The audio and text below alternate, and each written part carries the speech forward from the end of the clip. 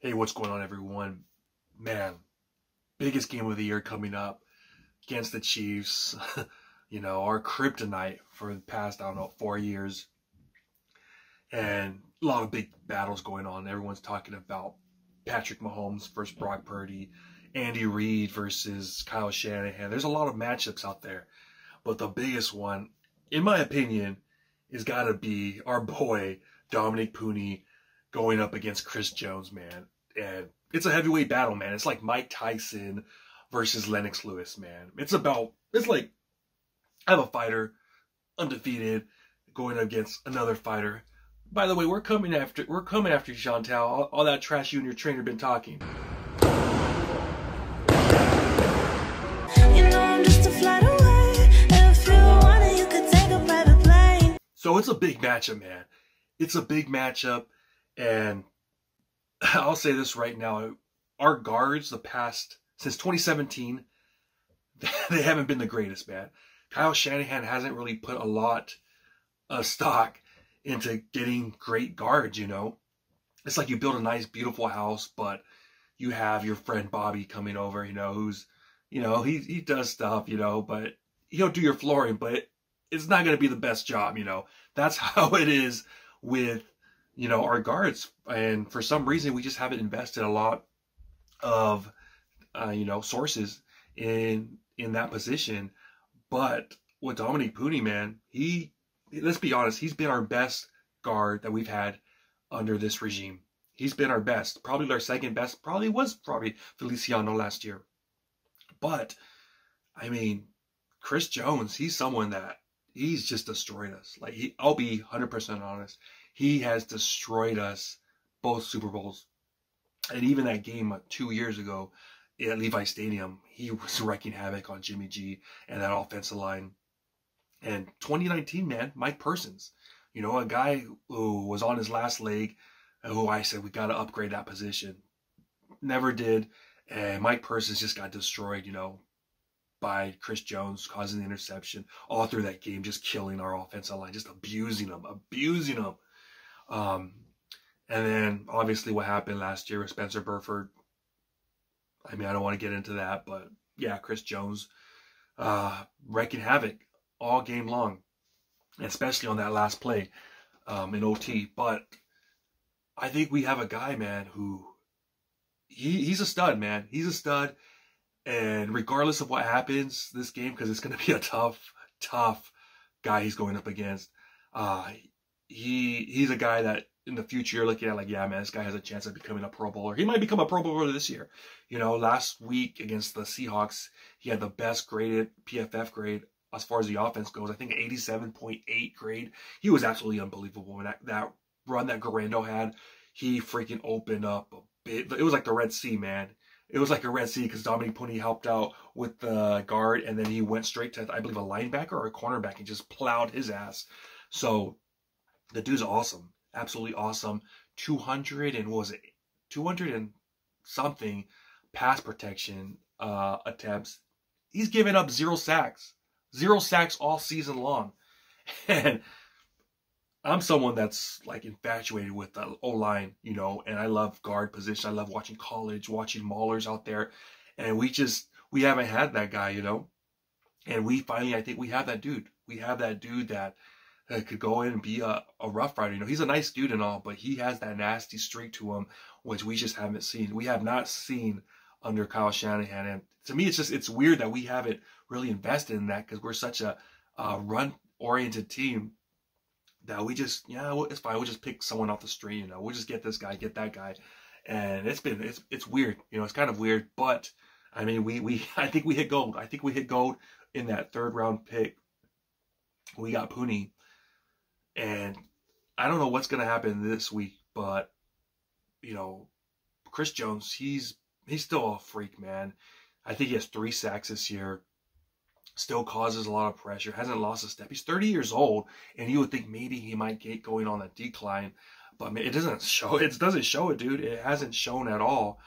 Going up against Puni, who is starting to enter his prime. Remember, he stayed quite a few years in college, transferred to Kansas.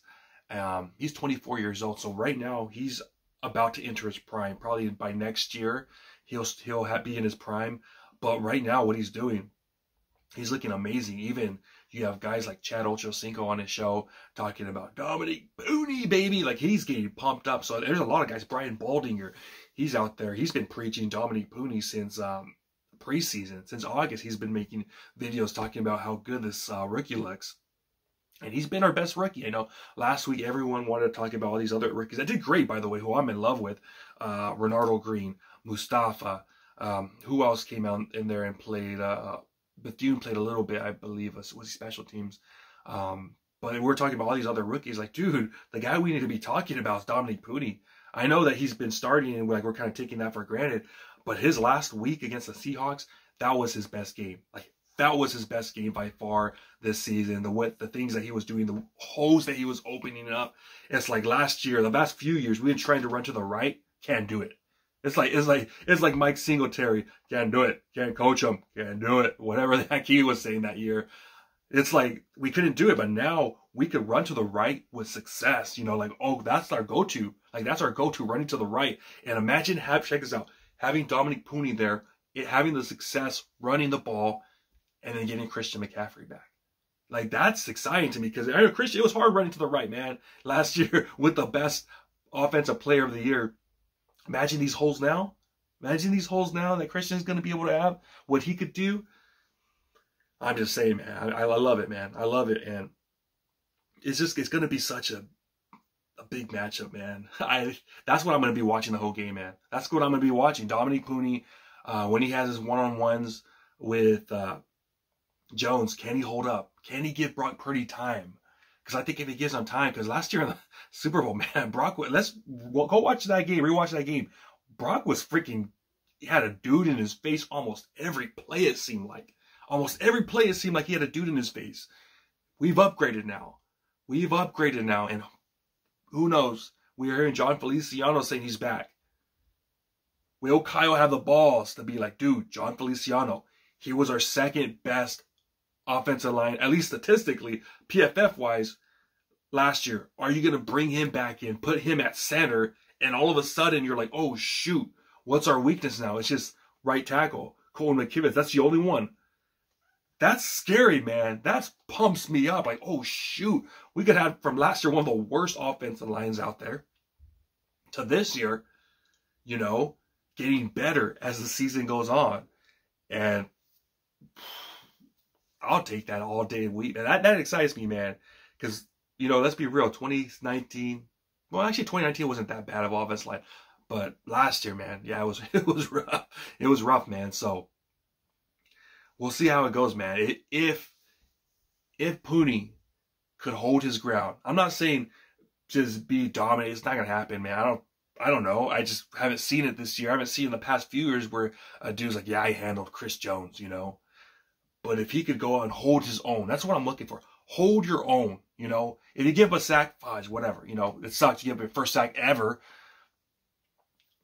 But if you give a sack, but you hold your own in other plays, you're pushing them back, you're getting them tired, you're using your youth against the veteran, opening up some holes, we'll take that, man. We'll take that. I'll take him over Mike Persons any day. I'll take him over Spencer Burford any day. You know, and I think he's an upgrade from Feliciano, who I like a lot. Put Feliciano at center. Woo! I think now we're talking, baby. I think we're talking. You know, it's like that movie. What's that movie? Where it's like, show me the money. Was it? Yeah, I can't think of that movie, man. But yeah, like we gotta have the O-line, man. We gotta have the O-line clicking on all cylinders against this team, because this team is like, we can't beat this team, man. Like, we've tried. We've had 3 attempts in the past 4 years. Oh, man. Like, I want to beat this team, man. I think it starts with the O-line. I give Brock Purdy some protection, give him time to throw, and I think we have a chance, man. I think we have a chance. We have guys coming back, and last week was probably our best week as a whole, you know, at home too. So I know Patrick Mahomes, I know Andy Reid's amazing after coming off bye weeks, but we played Thursday, so we had an extra 3 days too, so it's kind of even, they have 4-day advantage on us, but I mean, I think we have a chance, man. We have a chance. I think last year, too, when we played the Chiefs, we were coming off a bye, too. Or the 2 years ago when we played them in the regular season, we were coming off a bye and everyone was all pumped up, you know. I remember Jimmy Ward was talking trash, all this stuff. I was like, I don't know if we should be doing that. Our guys coming back. And then we just freaking lay an egg and get our ass whipped at Levi's Stadium in front of all the Hall of Famers, Joe Montana, all those guys were there, Roger Cray, I remember. Who else? Jerry Rice is always there, but we had it was like alumni day, and we just got embarrassed 2 years ago at Levi. So, I mean, hopefully, with this upgrade right here with Dominick Puni in there, he could shed some light. He could bring some light on this team, because we're going to need it. We're going to need every dude to be stepping up, and what a matchup it's going to be, man. It's a heavyweight battle, man. It's a heavyweight battle. Ali Frazier, Foreman Ali, Wilder Fury, Usyk Fury. I mean, come on, baby. It's going to be great. But that's what I got, man. Let me know what you guys think. Comment down below how you think Dominick Puni is going to hold up. Is he going to give him his first sack of the season? Let me know down below. I'll talk to you next time. Peace.